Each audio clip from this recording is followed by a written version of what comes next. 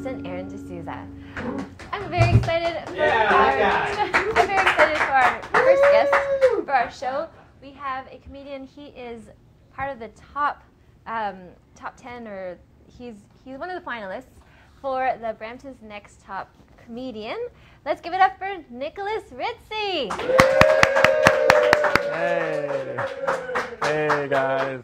Oh my God, I'm so glad to be here on Rogers TV. What? Say hello to all 10 people watching. Yeah. Oh my God. I'm just glad it's summer now, especially in Canada here. Summertime's great because winter time's over. It's fading off. Well, it's pretty much faded off now, but you never know because in Canada it always comes right back, right? So it's like I'm glad because like in winter time, every time I go somewhere that's like in the cold inside, it's like someone looks up and like, hey man, your right hand looks pretty frostbitten. What? It's like I have to explain to them, oh, it's through palsy and everything. It gets real awkward and everything. I can't say anything cool. I can't be all like, oh, Vietnam, 72, man. Or Compton, 1991, or something like that. I can't do anything like that. It's like, oh, like I remember when I was a very little crippled boy and everything. I was like, Mommy, I want to go to summer camp. My mom sent me to a summer camp full of other crippled children. It's like a concentration camp for handicapped kids. Like walking into the shower when water came out of the faucet, we were all disappointed. But nothing was as bad as the time when you normal people would come over and got really scared because you saw a crippled guy like me holding a bow and arrow at the archery range. Like, ugh. But the worst night was when they had the huge bonfire, because I thought they were going to push us in. But no, they decided to sit us down and tell us spooky stories, like the one about the man with the hook for a hand and went after the teenagers down by Lover's Lane, or the man with the deformed leg that traveled through the woods and killed all the campers. And I'm all like, hey, why the hell all these stories have a killer for a crippled person? You know, I was like, what kind of crap is that, man?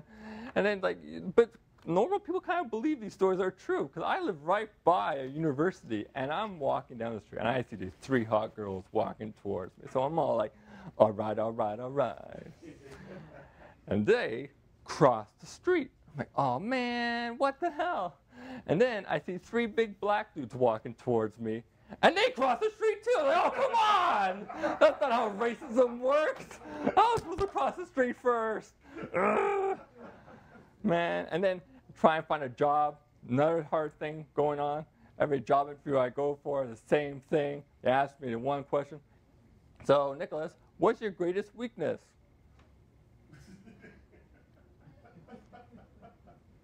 Bullets, all right? Bullets. Ugh. Man, like going to school was the worst for me, because every school, like high school I go to and everything, I wasn't allowed on the bus. You know how bad that is, not to be allowed on the bus? Where's Rosa Parks for me, okay?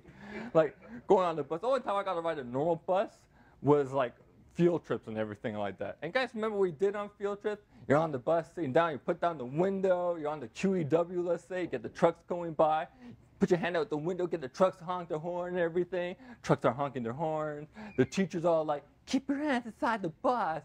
That one smart-ass student in your class is like, psh, why? My teacher would just pick me up and be like, that's why. It's like, what the hell? That's not what happened.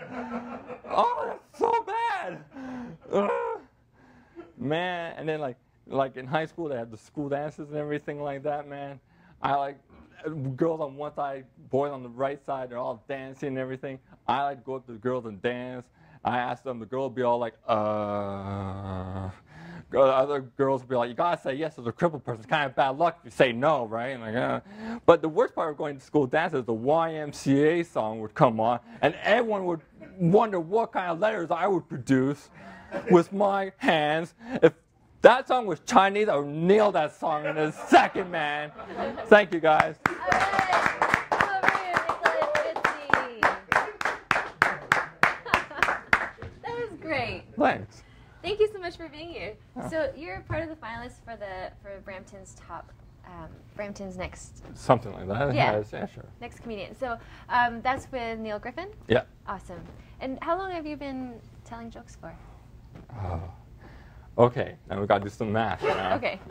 All right, so we go back to November 2005, November 24th, 2005, and let's just, so over 10 years? 11 years, I guess. But I was also in school, so I wasn't doing it like every day. Right.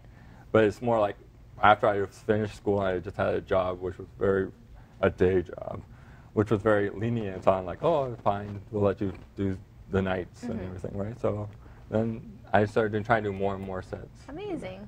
Yeah. And you have a show coming up in August? Yeah. The Nubian Festival? Yeah, the Nubian show. Kenny Robinson. Yeah. With who? Kenny Robinson. Oh, cool. Do you know who else is on the lineup? I have no idea. Just that's all I know right now. Just be a surprise. It'd be a surprise. He could kick me off if he wants. I don't know. And where can we find you online? Rizzi Vision for everything, really. Like, oh, cool. Instagram, Twitter, Vine, which I've completely abandoned because my phone does not have enough memory to hold all that. Oh, no. Yeah, it's like 5 gigs. Like, I need that 40 gigs. How can I be socially networking? Right, so yeah. Excellent. Thank you so much for being here, Nicholas. You're welcome. All right, so he's going to be joining us for the game afterwards. Please stay tuned. Take it away, Kana and the Nighttime Band.